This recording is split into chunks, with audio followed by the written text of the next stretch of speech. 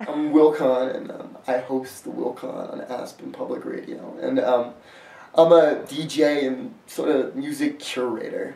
I put together shows that sort of consist of this eclectic range of genres that go from, extend from indie rock to hip hop to electronic to, yeah. I feel like the type of music I play caters to, 20 to 30-year-olds, which is sort of a demographic that they haven't really touched in recent years.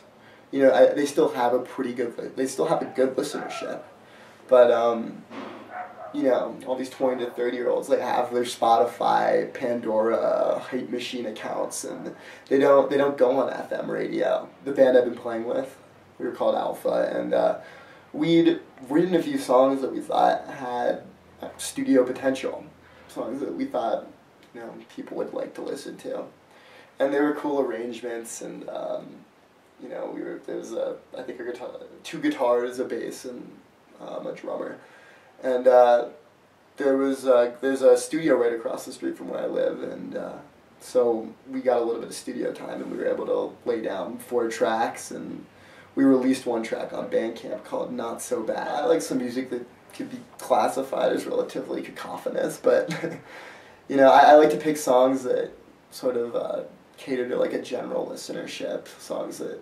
20-year-old would like, a given 25-year-old would like, things that just sound good.